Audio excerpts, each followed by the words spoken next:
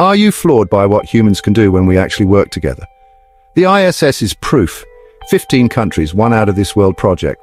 Let's see what makes it so special. The ISS is like a giant experiment, but in space. Scientists use its zero-gravity environment to study everything from how our bones react to life in orbit, to growing plants, mixing metals, and even finding new medical breakthroughs.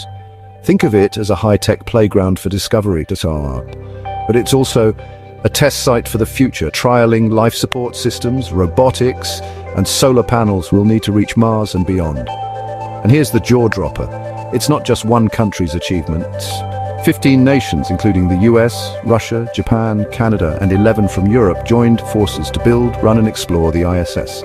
Every day, astronauts beam down lessons to classrooms, showing kids science in action. Companies even rent space to try out new ideas. So, what happens when humanity joins hands above the clouds?